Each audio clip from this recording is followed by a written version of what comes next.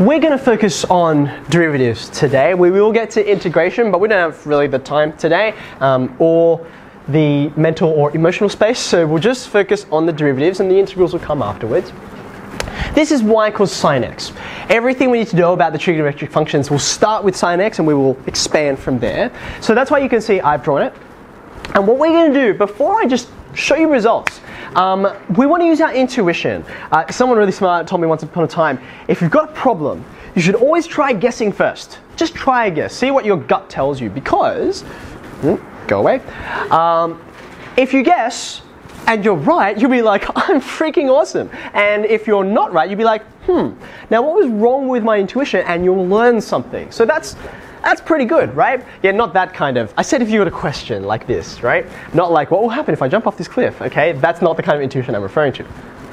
So here's y equals sine x, and what I want us to do is think about the gradient function of this graph, because that's all the derivative is trying to find, right?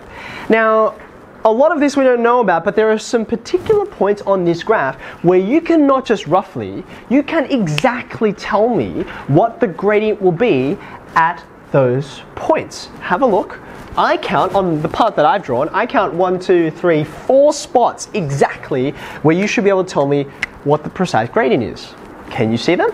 An origin is one. Okay, now we'll come to the origin shortly, but actually, unless you've done this before, if you're coming to this just like I am right now and like, I don't know what the derivative of this thing is, then you do not know what the gradient is here.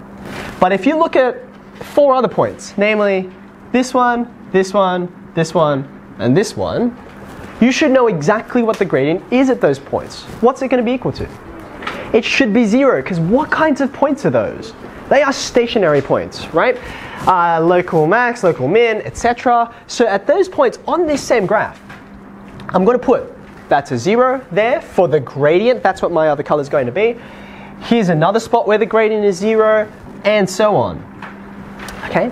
Now I'm going to go one step further. I just did a very rough graph. I didn't put any values on there, but you actually know those values, right? Because we've been dealing with the sine curve for a while now. We know what its amplitude is. But in radians, and I'm going to come back to why it's radians in a minute, in radians, I wonder if you know those spots well enough to know their values. What's this first stationary point? What's its value? Its x value.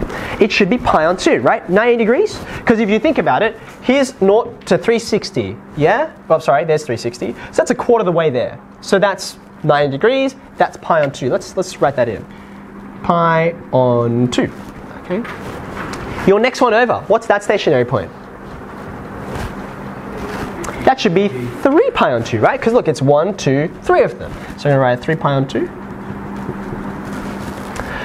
These ones out here are not in the normal domain in which I draw, but I think we can work them out, right? Because for example, this next one is, there's 3 pi on 2, I got another pi on 2, and another pi on 2, so it should be 5 pi on 2. And what about this one back here? We don't usually draw this part. Negative. Yeah, it's just, you can see the symmetry of it, can't you? So I'm going to put negative pi on 2 over there. Okay, so far so good. So I know a bunch of spots where the gradient is 0. But I can go more than that, right? Do you notice in between those stationary points, some parts of sine are increasing and some parts are decreasing. So when a function is increasing, what does that tell you about its gradient? It's going to be positive. It's going to be above the x-axis, right? So where's a spot that you can see where you have an increasing function? There's a whole bunch. Pick one. Between 0 to pi on 2, that's increasing. I think you could make it even bigger than that, couldn't you? Like, I can see that this section here is also increasing. Do you get that?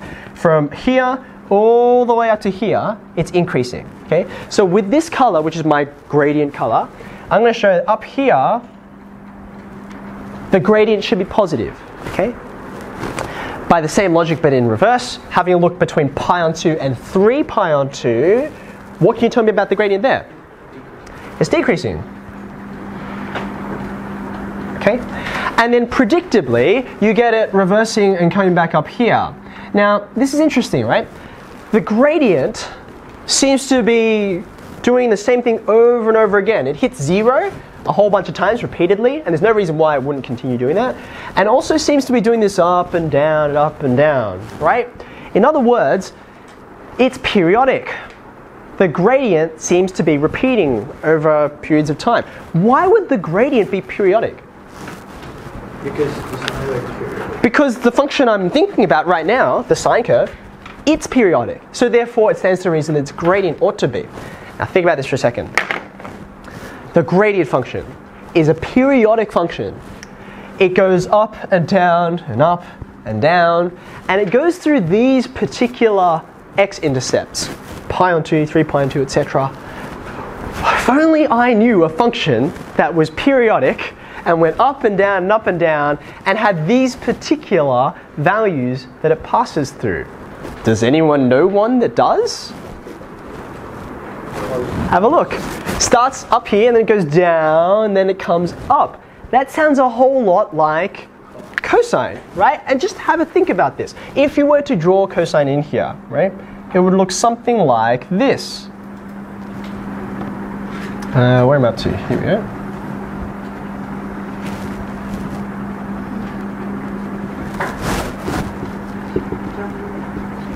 There's cos x, right? Now we've filled in a whole lot more, but it goes through all of the zeros, all of those intercepts.